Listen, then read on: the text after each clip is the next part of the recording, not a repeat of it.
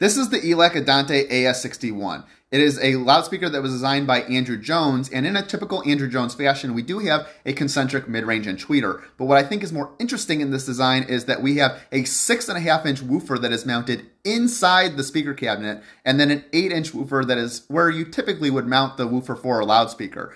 Elac called this design inner port coupled cavity loading, and it had three advantages. First, it acted as a natural filter that limited the bass response to 200 hertz, which means you could have a less complex crossover design. Second, because it was a 6.5-inch woofer acting like an 8-inch woofer, you had greater efficiency. And lastly, there was no audible port noise. The disadvantages, very expensive to implement, very hard to implement.